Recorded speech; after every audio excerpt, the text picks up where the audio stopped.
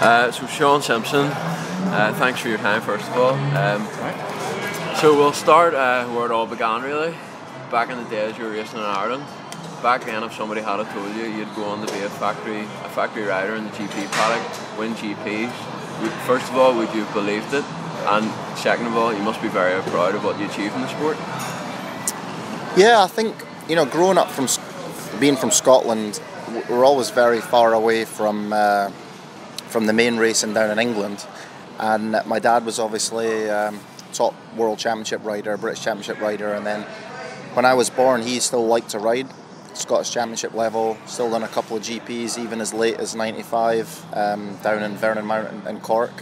So I always went with him, but I wasn't really allowed to race until I was 13 properly. So he kind of held me back a little bit, which I think was great. I needed to show him that I was motivated to ride. Come home, wash my own bike, take care of my own stuff, make sure the van was loaded to go riding the next time. And without that input, my dad would have just not let me do it. So coming from that sort of upbringing, probably in the back of my mind thought it would never happen really. Always knew I liked riding bikes, could ride very well. Definitely was never one of the most talented guys on a bike. And even further on in my career, you would easily say that I was more of a grafter than someone who it naturally came to. So deep down, I probably hoped it would happen, that one day I would be on the world stage and I could win GPs and battle with the best riders in Europe or in the world even. And but there was plenty of hurdles along the road that really held us up, and tough times, injuries, looking for rides, trying to make money. But overall, looking back on the career I've had now, nearly 20 years at the top end of the sport, pretty impressive. And you were with Roger McGee for a number of years. He obviously believed in you. You were Kawasaki, Honda, but then they made the switch to the KTM, and that was the year it all clicked for you. You might not have won a GP that year, but pretty much every racetrack you were very, very consistent, and that led to fourth in the world. What do you think it was that clicked for you that year, and were you surprised yourself at how much you improved that year to finish fourth in the world? Pretty unbelievable. I don't think going into the season that was on the cards really. Yeah, well, Roger started the team for me in 2005. I'd been previously riding for the Chambers KTM team, and that didn't work out for us for 2005. So Roger started the team, and very quickly we had a race truck and we were going to GPs, and it was a steep learning curve. The very first GP we went to in 2005 was Belpuig in Spain, and I never qualified. But Roger wasn't phased. He said, let's go to Portugal and try our luck again there, and I qualified. And every other GP that year I qualified. So going from that to then, that was my first year, Team Lizard Honda. Second year was with Gordon Crockard. We tried to elevate the team a little bit more with Gordon and some better parts and stuff on the bike, but we had a lot of bad luck that year. The Kawasaki for me was a turning point because we could get quite a bit more power out of the bike. And although I had a bit of a disastrous year, very up and down, there was moments of brilliance there that I hadn't seen from myself before. I had a couple of 7th place finishes, and there was even one race I crashed at the start, and I was actually a lap down, but I sat behind Andrew McFarlane for nearly all moto, and he was lying 4th place in the race. So that was when it sort of twigged to me that, I can run this pace. If the bike's right, suspension's good, and I feel good, I can really do this. And that's the mentality I used going into 2008 on the KTM. I just felt so at home on the bike. We'd done very little to the suspension. We tried our best with the engine to get it competitive, and straight out the bat, I couldn't get a bad start on that bike. I couldn't really feel unsafe on the track. And riding at that level, having that amount of safety and confidence in your bike, that just totally elevated me from being like a 10th to 15th guy straight up to being in the top 5 every single moto nearly. And that's where I then became, in my opinion, one of the championship contenders for the following year. And then I went on to ride for factory Red Bull KTM. Well, that's my next question. Obviously, you started to get attention with your results. Factory KTM come calling. Obviously, there's a lot of expectation when you get signed for factory KTM. When they sign you at that age, they're signing you to win the title probably, or at least the challenge for the title. Obviously from the outside it's easy to say you were under pressure, and that was probably the first time you were in that situation, but how did you find being part of the team and did you take it all in your stride? I'm sure there was difficult times, but how do you feel you dealt with it and being part of the team, and obviously just seeing how things were done at factory level must have been an eye-opener as well? I mean, I'm a pretty humble guy, and nothing really phases me that much, but there was a lot going on, a lot of new parts, a lot of shiny stuff, a lot of things to test, a lot of people running around you, which was very unusual for me, because, you know, up until that point it had only been me. My dad took care of the suspension and the engines, and my brother took care of everything else, and took care of most of the things on GP weekend as well. So going from that, being taken away from them for a short time, later they got involved again, but it was an eye-opener. I tried to take it as much in my stride as I could, but straight away in 2009 I just did not feel nearly as comfortable on the bike as I did in 2008. We had a bit more power with the factory engine, which I loved, but the handling I just couldn't feel 100% safe. And we went into the first 3 GPs that year, and me and Rui Gonçalves, my teammate in MX2 at that point, we just were struggling. You know, we were between 10th and 15th in a couple of races, and I remember having a meeting with the guys and saying, like, Pit Byra said, what's happening here, guys? We're really struggling. And we sat down, wrote a big list, and that's when we brought my brother back into the frame to kind of get a bit of familiarity there. And from there we made quite good progress over the next couple of weeks, to the point where me and Rui were both on the podium in Valkenswaard, and then unfortunately I had a massive crash the next Wednesday. Their events, I think it was, wasn't it? Smashed into a tree. How difficult was it dealing with that, just when you had made a little bit of progress and you know you could have turned the season around? That must have been hard to deal with, especially getting a factory ride. You know, you had everything, and then for that to happen, it must have been a big blow. I think I had the security of a 2-year contract. That was in my mind. I said, okay, like, this year is done. I will be back for a few races at the end of the year, because this was a serious smash. I was going to be out for more than 3 months, so that's the season gone. But I had the security of a 2nd year of my contract, so that was good. It was quite an injury to overcome. Broke my tibia and fibula on my left leg. Tibia and fibula, I'll get that right, because it annoys me when people get it wrong. And then, you know, it really took a long time to come back. And then I tried coming back at the end of the season.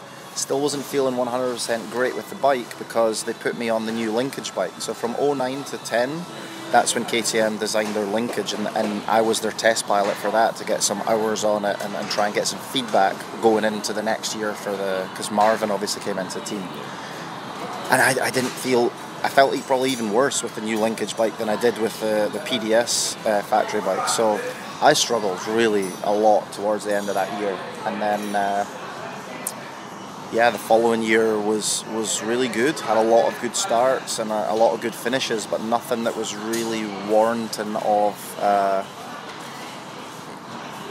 the team, the bike, or myself. And there was, you know, unbeknownst to me at that point, I had an underlying health issue that I couldn't understand why. It wasn't showing up on any blood tests or anything. And once we figured that out, a couple of years later, in fact, that's when my fitness and stuff really started coming on. I was known for being the guy who could go the longest in the races, but in 2010 I could barely string 10 minutes together without being completely knackered. So yeah, 2009 and 2010 are definitely the 2 years of my career that I look back and think what could have been. It definitely wasn't a waste. I learned a lot, grew up a lot, but there certainly could have been a lot more came out of those 2 years. And then obviously going to the MXGP, a new chapter, let's say.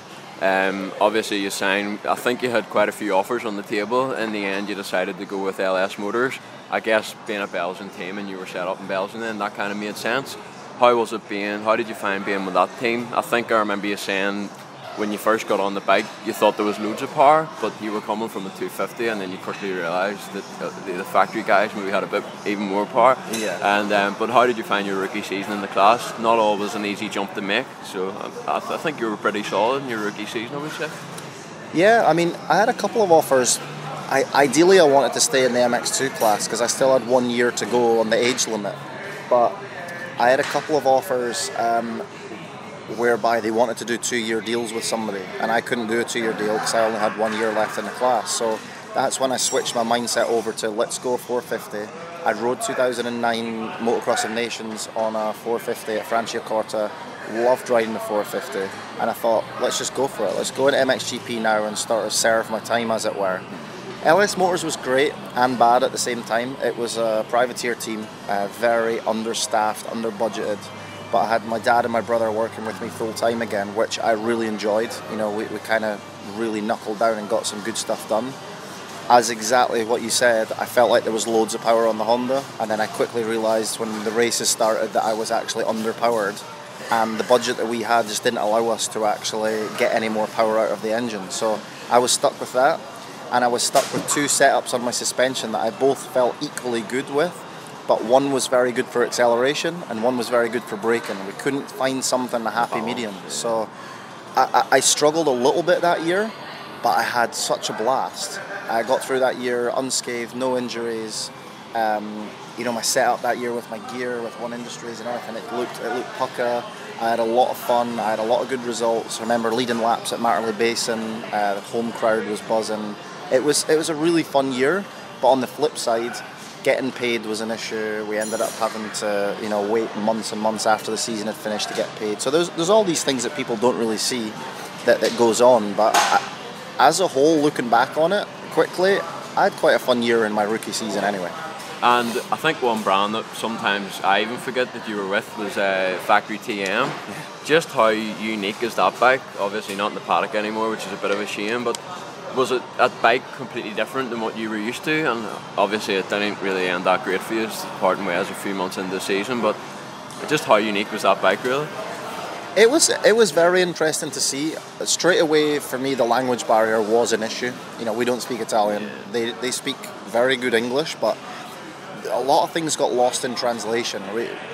Again, I was stuck in a situation where the engine on that bike was very good. One engine to another was very different. So they could build three engines the same and they felt very, very different. But they were good. Very good on the hard pack. Very torquey. And that I really enjoyed about it. But the chassis and the handling, I just could not get on with it at all. We tried lots of different stuff. We had parts breaking. The bike cut out on me a few times. The bike used that much fuel. We had to build a 13.5 litre fuel tank out of aluminium for Valkenswaard GP. And it was that big, the fuel hose kinked, and I didn't even manage to finish the GP because I didn't have any fuel. So there was a lot of things that went on, but overall the actual factory experience and the factory tour and being down there in Italy was very interesting, and hats off to them. Those guys are running a serious operation down there, but at the highest level in GP racing, they were missing a few parts that year, and I took the brunt of that. The years after that, they seemed to get their shit together a little bit more and seemed to kind of be finishing races and had their bike a little bit more set up. So it was a tough one, but probably the decision to ride for TM and part in company with them, you know, a third of the way into the season or halfway into the season was probably the trigger of the point in my career where I got on a Yamaha, and that was the next chapter of my career. Yeah, well, that was my next question. You ended that season with the privateer JK Yamaha team, another Italian-based team, but you probably had maybe the best GP ever in Leerop. I mean, yeah, unbelievable. Firstly, did you expect to win that GP? I mean, you were battling Antonio Caroli on a privateer bike. Just unbelievable. Can you talk me through what it was like being with that team and that MXGP win? I think that was your first GP win as well, wasn't it? Yeah, 2013. So after I parted company with TM, you know, there was quite a few staff at TM and whatnot. The JK Yamaha just basically gave me a nearly new bike and a completely shagged out bike.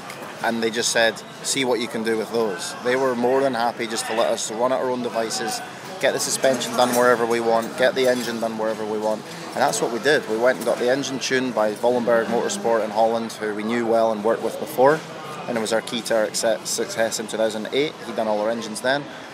And we tried very hard with the standard Yamaha suspension, but quickly couldn't manage to get much of a setup there. And that's when we were some of the first people to ever put WP suspension in a Japanese bike at World Championship level. And that just transformed it. When I had the engine and the suspension working right, I went from being sort of 12s and 10s straight up into the top 5. And I was battling with the factory guys and it felt so easy to do. I was back in my 2008 feeling again. It was that easy. I thought, how can it be this easy? What has happened? You know, and And you speak to anyone that wins races at any level, most of your race wins are some of the easiest races in your life. Some of them aren't, but quite often you really feel like it's easy, and you're like, why was that so easy today? And trying to replicate it is one of the most annoying things that you know in a career that you can go through. Because same thing for breakfast and do the same routine and all the rest of it, and it doesn't work out. But some days it just clicks. In Lee Rock, I knew I was riding well. I'd been doing lots of sand practicing because I was living in Belgium. I just felt something I hadn't felt before in my entire life. And then we'll probably get onto it in a minute, but I felt it again a couple of times in my career. That morning, or on the Saturday, I actually was interviewed, and I said, it was wet and it was sandy, and I said that was a lot how I was brought up in Scotland. Sandy tracks, wet. I said, something really special could happen this weekend. And it did. And there was something I felt it. I knew I was going to have a good weekend. I didn't know I was going to win, but I knew I was going to be there or thereabouts. And probably your best days of your career with Roger McGee, so a few years later you end up back with him, and you win Lommel, which is amazing. I'm sure you would have loved that, but then the week after I think you went to America and you raced an AMA National. I think you only ever done one AMA National in your career, so just talk me through that week really. I mean, going from the roughest track you can ride, being all excited, probably still hyped from the GP win, but then you need to get game face on to go to America, and then riding a track that's probably completely different to Lommel. Just talk me through that and what it was like racing in America. It was a weird one. Getting back with Roger in 2014 was such a good building season. We finished 7th in the World Championship, had a couple of podiums that year, one being Lommel, and we just figured the bike out. We used 14 as like a let's get back on the map here, and we were really solid. 15 went amazing, was up front all the time, leading laps, getting good starts again, feeling comfortable with the bike. And then Lommel came round, and that's what I wanted to touch on about the Lee Rock thing. That was the second time in my career that I woke up on Sunday morning with my wife, and as we left the house we took a selfie, and I often look at that selfie, and at that exact time at 8 o'clock in the morning I knew I was going to win the GP that day. I can't tell you why I knew that. I felt that good about everything. My bike, my fitness, my program, everything was on point, and it gave me goosebumps as I was leaving the house. I thought, this is going to be it. I'm going to win another one today. And it's so insane to say it like that. I just knew it was going to happen. So we done that. It was always planned to go to Unadilla the week after Lommel. That was in the schedule. I knew there was a free weekend, so whether I'd won Lommel or not, I was going. That was booked. But what a crazy week it was. We had to leave on the Tuesday after Lommel. So much hype over the win at Lommel. So much hype in America after me winning Lommel. We rode in Unadilla, which is nothing like Lommel. I turned up there, and off the back of the GP win, Factory KTM in America offered me to ride one of their bikes. So they prepped me Ryan Dungey's practice bike, which in my opinion looked like brand new. And I turned up there, put my stickers on, put my handlebars on, a seat, and we were ready to go. And I rode something that I hadn't even set up suspension-wise. They just put something in that they thought would be good for me for my weight and speed.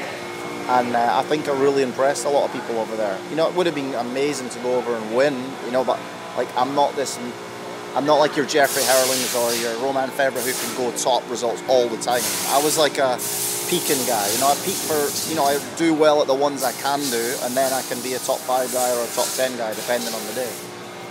So going over there and finishing 4th overall was it just blew me away. I think I was definitely the best 450 KTM rider that day. No, I wasn't, because Dungey won. But anyway, it just really, really impressed those guys. And even now, I seen them when I was over at Anaheim. I went and met, Ian Harrison and Roger DeCosta and all that. And, they've just got this level of respect for you that, had I went over and done rubbish, they'd probably been like, here's another guy that's just coming over and kind of wasting our time. But I went over there with a game face on and managed to just harness all of this energy. And it's probably what apart from my wife not being there, which she still gives me shit about, probably the best 2 weeks of my entire life, other than getting married and having family and stuff. From my racing career, it was just like social media was blowing up every single day. I was getting hundreds of likes, heaps of messages. It was just, there's probably Jeffrey and all that gets that all the time, but for me that was just something I had never experienced. And it's funny you talk about respect there, actually, because I feel like, especially in America, you know, it's all about America, especially in those years. But I think probably Europe, you know, a European nation winning the motocross of nations until Red Bull, obviously. Yeah. I think that's maybe changed a little, and the perception's different in America now. Whenever you were racing, did you maybe feel that GP riders didn't get the credit they maybe deserved, that they maybe get now? Did you ever feel that from the outside? Yeah, I think so. Definitely. You know, it's not easy to hide from. You know, the Americans are very, you know, outspoken, and you know, for a long time they just got their butts whipped, and to be honest, you know, good enough for them. You know, but after being over to Anaheim and stuff, you know, I really respect how impressive those guys are indoors. I mean, in Supercross tracks, like, we think this is quite technical and tight and all the rest of it, but some of the stuff they ride is very impressive. So you've got to take your hat off to them for that as well. And you know, they do 50-50, so they're, in my opinion, they're at a slight disadvantage because they come out of Supercross straight into motocross and away they go, and then they start, you know, sort of learning their trade again throughout the year. But you know, there's no doubt about it, America's a big place and they've got heaps of really good riders. So I do agree with you that the perception has changed now. You know, they've got a much more understanding of how hard we work in Europe, you know, especially through bad conditions, rough tracks. The gnarlier the better for the Europeans, and the Americans definitely take their hat off to us for that. And motocross the nations, for a while you never stood in the podium, and then Mark Chamberlain came in, and they all came along at once. So just can you tell me about some of your memories from that event? And I know that's an event you love, and yeah, so you must have a lot of good memories about that and standing on the podium. I think, again, coming from Scotland, I feel like my whole career I've been at a slight disadvantage. You know, I feel that the times that I've been on the team that I've easily warranted my spot, I feel really proud. The times where it's been touch and go and it's been me in a hat with a few other guys and you get selected, you feel like you got to step up. You know, 2019 was a funny year because we had a couple of good guys that weren't available for the team, and we ended up having to take myself, Nathan Watson and Adam Sterry, and probably before the weekend started everyone was thinking, this is maybe not even your B team, this could be a C team here. And everyone was quite vocal about that, but you know, I had a chat with the boys, me being probably one of the older ones there, or definitely the oldest age-wise and experience-wise, and I said, let's just knuckle down, stick in, and you never know what can happen at these events. You know, it's such a lottery as well with the weather we got thrown as well. I said, Nathan had just come out of Enduro World Championships or whatever he was doing at that point, it was Extreme Enduro or what. But, you know, everyone knew that he was, you know, doing the beach races and was right into getting stuck in. And Adam Sterry, again, he was in a good team, and he's, you know, he just grafts away. Again, not one of the most naturally talented guys out there, but just gives it everything he had. So we just knuckled down.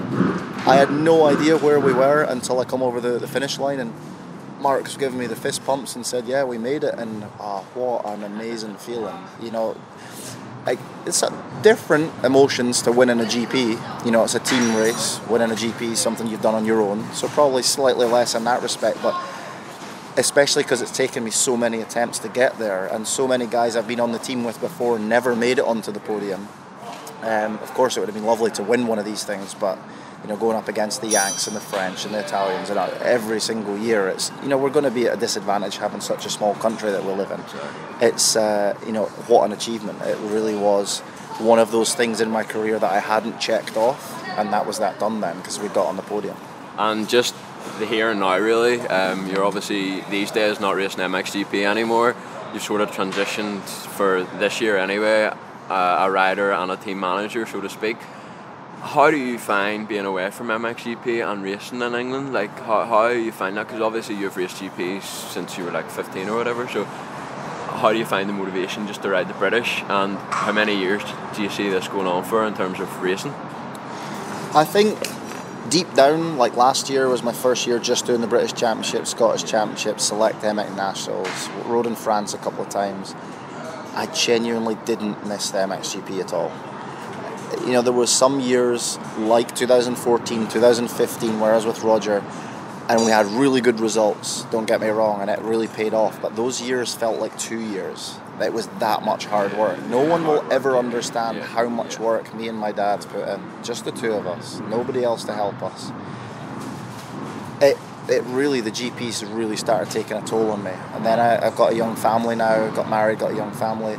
So being away from home during COVID, running my own team, struggling to get sponsors, it wasn't paying anymore. B, I was spending so much time away from my family, and C, I wasn't getting the results I felt like I warranted or deserved or could get. So it just wasn't feasible anymore. It was so expensive to do MXGP, traveling all over the world. I just wanted to stay at home and be with my kids and my wife and base myself in Scotland, where I've not based myself properly since I was 16 years old. So, most years from when I was 16 till I was 33, we would be in Scotland for 2 to maybe 3 months a year. The rest of the 9 months of the year we'd be in Belgium. So I never got to see some of the trees in my garden in full blossom. I never really got to cut my grass at home. It's stuff like that like, in my mid-30s now, I'm really enjoying about being at home. So my kids are nearly starting school, or my little boy is, so just being there for the school run in the morning, I don't want to miss those things, And I still feel like I'm competitive in the UK. I do genuinely feel like I can get another title under my belt, but it will be tough. I'm not getting any younger. I'm definitely thinking more when I'm riding these days. I've had my fair share of injuries along the way, and I don't really want to be getting injured anymore. That's just how it is. So a lot more methodical, a lot more thought goes into things, and if this new bike, the way I'm feeling on it right now, I think if we can get everything dialed on it, we can have a real good chance at trying to shoot for the title. Obviously Tommy and Harry have been the two main guys for the last couple of years, so I need to put it up in there and mix it with them. We've obviously got Josh and Conrad and a few other guys in the mix, but I think it's definitely going to make for good racing, and hopefully we can all have a lot of fun doing it. Yeah, and last question, you'll be glad to know. That's fine. I quite enjoyed it, a bit of reminiscing. Whenever you do hang up the motocross boots, do you see? I never answered your question about how much longer you think this Oh, will well, go on. well, that one. I don't know. I'm just taking it year by year. Whenever you do hang boots up, do you see yourself staying in the sport? Obviously, you're with this Gabriel team now, so maybe staying in a team manager role, or I think you'd be quite a good coach. Is that something you'd go into, coach or training? I think I genuinely think I can turn my hand to a lot of things. I'm quite technical on the bikes. I do a lot of the work on my bikes myself. I've learned a lot of things over the years. I also think I'd be good at coaching. I also think I'd be a good team manager. But I need to decide what it is I want to do. And I don't see being a team manager for the next 10 years of my life after I hang up my boots. Maybe 2 or 3 years, maybe 5 years, could be. But this is a stepping stone for me to figure out if that's something I want to do. I'm still riding and racing at a very high level in the UK. And if I can manage and do everything that I need to do for our team, then and I can enjoy it while Tristan and Taylor do some GPs, because that's ultimately what Simon from Gabriel wants to do. He would like to have a GP team within the next couple of years. So there is a spot there open for me to continue on if everything goes well. It's whether or not I can sacrifice that time away from home, my wife and my kids, doing something I used to do and not doing it myself. Will I get the same enjoyment out of managing a team? Then I could warrant the time away because I was racing. But if you're getting paid to be a racer or paid to be a team manager, hell of a lot safer being a team manager. At least I can come home on a Monday and fly out on a Friday or whatever, and still make money. Essentially, I've certainly not made enough money in my career to sit down and just chill out for a few years. I will need to get a job, but I don't see myself going to get a 9 to 5 somewhere. So I'll stick within the sport for another few years. That's good to know. It's just good to see you in the sport. And just the last question. Last question. Tristan and Taylor are obviously going to do a few GPs this year. Is there any chance you could be tempted into like even one wildcard ride or even the British Grand Prix? Yeah, it's went through my mind, and I've been asked the same question by a few friends and people, my wife in particular. But I would only go if I felt like I could go and do myself justice. I wouldn't go not to make up the numbers.